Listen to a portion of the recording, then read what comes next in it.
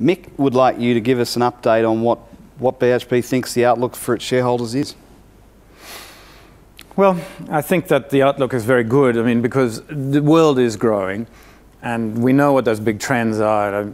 And I think BHP is absolutely able to more than survive. In fact, we will flourish with all of those big trends going forward. And we have got the right commodities, we've got the right assets, and we've got the right capabilities. That's the winning formula for resources.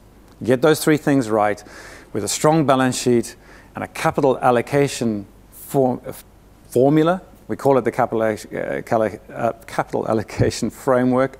If you put those basic building blocks together, you win.